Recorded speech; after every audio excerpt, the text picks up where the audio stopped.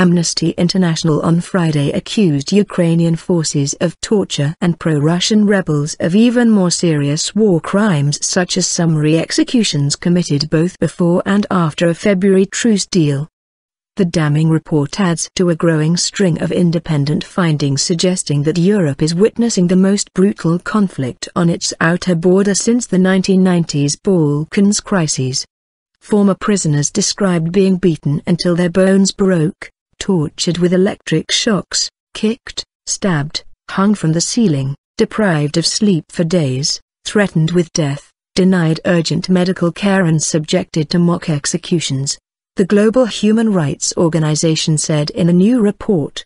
Almost daily exchanges of loosely aimed heavy weapons have killed at least 6,250 people and left nearly 2 million homeless since the conflict broke out 13 months ago.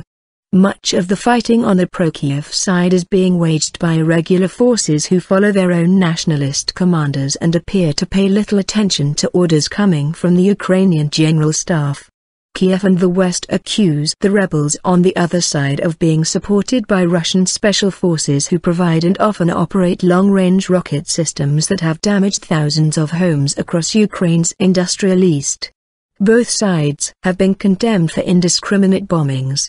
A joint investigation conducted by Human Rights Watch and the New York Times released in October found several credible cases of Ukrainian forces shelling densely packed cities with cluster munitions, a highly destructive weapon banned by much of the world.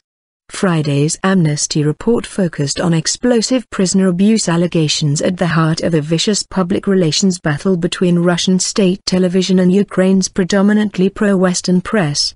Its researchers said that 32 of the 33 former detainees interviewed from both sides of the conflict described severe beatings or other serious abuse.